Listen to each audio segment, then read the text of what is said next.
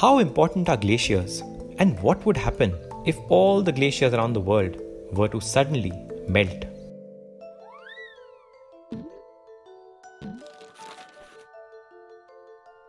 There are an estimated 198,000 glaciers all around the world.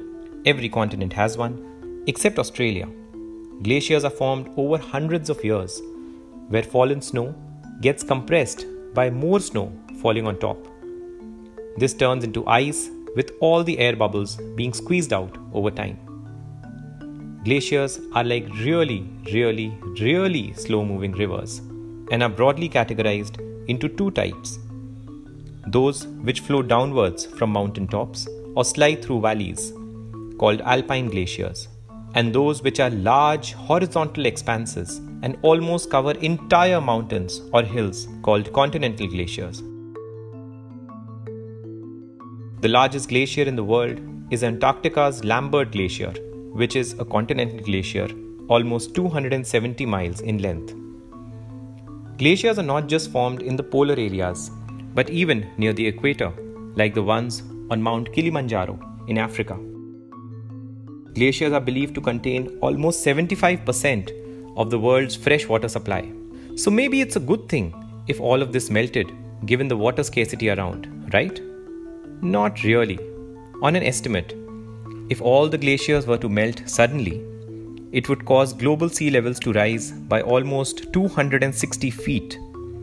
That's almost as much as a 30-story building, easily submerging towns like Los Angeles, New York, Mumbai, and London. Some countries like Singapore, Maldives, the Netherlands, and Denmark would be entirely underwater. While oceans and land absorb heat, glaciers, being white or pale blue, reflect sunlight and heat back in space, thereby maintaining a habitable temperature on the Earth. That is why glaciers melting too fast is bad news for all of us. Closer to home, there are about 9,000 glaciers in India, the largest being the Urchin Glacier in Ladakh.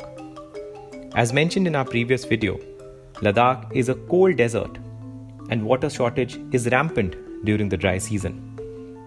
To overcome this problem, a local engineer, Sonam Wangchuk, came up with an ingenious idea in 2014 to make artificial glaciers during the winters, only so that these glaciers melt and provide water to nearby villages during the dry season. These ice stupas, as they are locally called, require no pumps or power and are made using only physics.